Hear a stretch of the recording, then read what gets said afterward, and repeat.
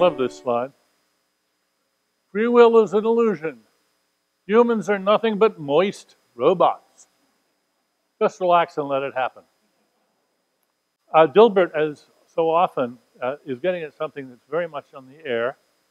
And one question I have is, where did Dilbert get this idea? First of all, I think he's right, we're moist robots. That's exactly what we are. That's my term from now on. We're moist robots.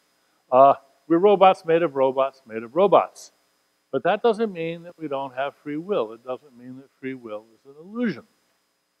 Where does he get this idea? I'll tell you where he gets it. He gets it from a veritable chorus of neuroscientists and psychologists who have recently been saying that and to the general public, and I think that they are making a big mistake.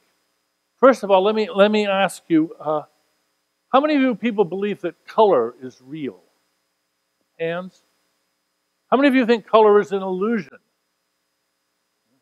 Well, in the sense that color is an illusion, do you think that perhaps, say, Sherwin-Williams should be taken to court for selling colors? That's somebody who's a real radical illusionist about it. I think most of us would agree. Now, color, yes, it's an interesting philosophical question, but color is perfectly real in the everyday world, right? I'm going to claim, well, free will is as real as color in the same sort of sense. But it's not just like color. It's also a bit like dollars. Are dollars real? How many people think that dollars are real? How many think that dollars are just an illusion? Well, I submit to you that one of the reasons that we all tend to think, well, yeah, money's real, is because we have this nice imaginative crutch. We remember silver dollars and dollar bills, and thank goodness those aren't the only dollars, because where would we put all of those pieces of metal, those trillions of dollars that apparently exist and that our lives really depend on? The dollars that we use with our credit cards and that we argue about on our taxes, those dollars aren't pieces of paper, they're not coins.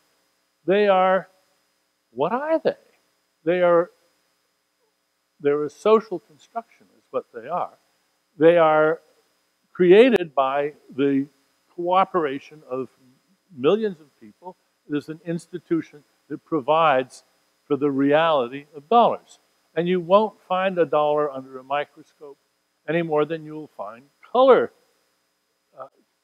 in an atom. Atoms aren't colored. That doesn't mean that color isn't real. It just means you have to go up a few levels to see both colors and free will. So now, why do I object to neuroscientists spreading this word about free will? Aren't they just sort of making a philosophical point that might go either way? And I don't think so.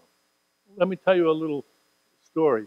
There is a device which could be put in your brain which would cure pretty much your OCD, your obsessive compulsive disorders, a little electrical device. That's true, but now I'm going to tell you a little fantasy story.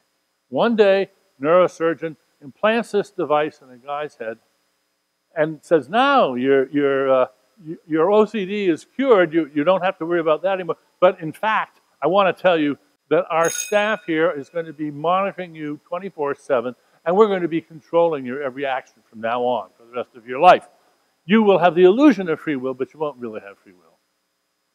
The guy believes her. He goes out into the world, and he starts behaving a little negligently, indulging his whims, getting a little aggressive. Pretty soon he gets in trouble with the law. He goes to court. He says, I don't have free will.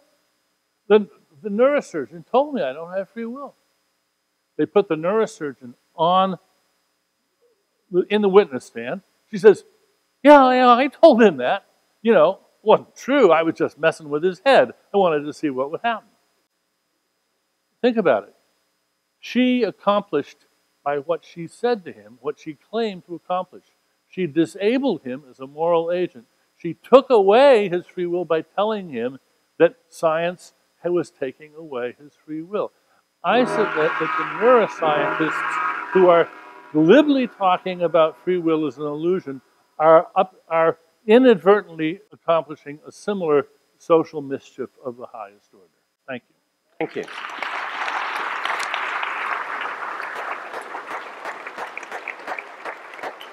So what that, among other things, demonstrates is that you can do philosophy concisely as well as science.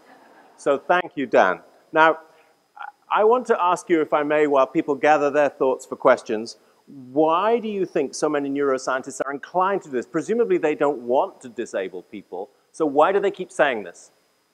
Good question. I think there's two reasons. First of all, they have an old-fashioned idea about what free will would be, and they think, well, if our brains are the causes of our decisions, then we don't have free will. That's just a non sequitur. That's just naive philosophical thinking. But they have a good motive, and I share their intention and their belief. They think that our current system of punishment, legal punishment, prisons and the like, is obscene, it's terrible. They want to reform the system. And they've decided that the way to do this is to say, well, look, nobody should ever be punished because nobody is ever responsible. They're not thinking through the consequences of that. We want to be responsible. We are responsible unless we're wired wrong. Some people are wired wrong. But just because we're wired doesn't mean we're wired wrong. Okay, thank you. Question over here. It seems like there's a strong relation between what you're saying and the phenomenon also of coming up with new medical diagnoses and names and objectifications, if you will, of behaviors that are in some way or another objectionable or reprehensible to society. So I wondered if you could comment on that. Well, for instance, in the United Kingdom, they have a deplorable new policy which was put in by Tony Blair, where people can be indefinitely imprisoned for being dangerous people. And this is, as it were, a medical diagnosis.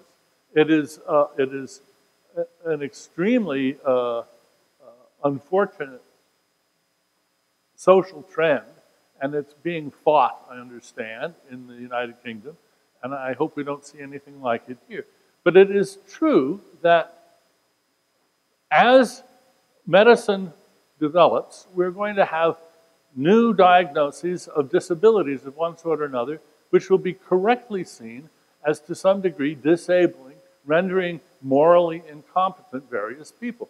And we will then give them diminished responsibility or even declare them totally incompetent.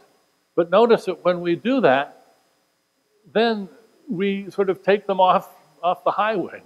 We now require, they're no longer free to move around in society if they're really that disabled. Nobody wants that. So I think there's a natural balance to the sort of creeping exculpation of new medical diagnoses, because in general, people don't want to be diagnosed as no longer competent to have the freedom of the state. Thank you. Yes, please. Most of the time when this topic is discussed, I've found that there's an underlying assumption that the answer as to whether we would have free will or not would apply to all of us. I was wondering what you thought of the idea that maybe some of us have free will and some of us don't. That's a very good point. I've just written a review of a wonderful new book by Adrian Raine. It'll be out in a few weeks on the anatomy of violence. He's a neuroscientist and criminologist who, among other things, has studied in scanners the brains of killers on death row and psychopaths and the like. He knows more about violence in the brain than really just about anybody. It's going to be an important book. And certainly, that book is full of careful diagnoses of the types of people who really don't have free will or who have seriously damaged free will in one way or another. The important thing, though, to remember is that even though there are genetic and developmental and environmental causal contributors to that, which are now pretty well understood, it is still a small fraction of the human population that are disabled in any way by these conditions. I'll Thank stop you. on that. Maybe one quick question. So the experiments of, I think it's Libet, Benjamin Libet's Libet, experiment. yes, Libet, Ben thank Libet, you. yes. So the brainwaves show the decision before people are consciously aware. How does that fit with free will? Fortunately, the gong came because Benjamin Libet's experiments have been misinterpreted by legions of neuroscientists for years, and I have written several chapters and articles on the errors, and there's another book coming out on this. I think it's a great mess. Thank you. Thank you. Be careful with the steps.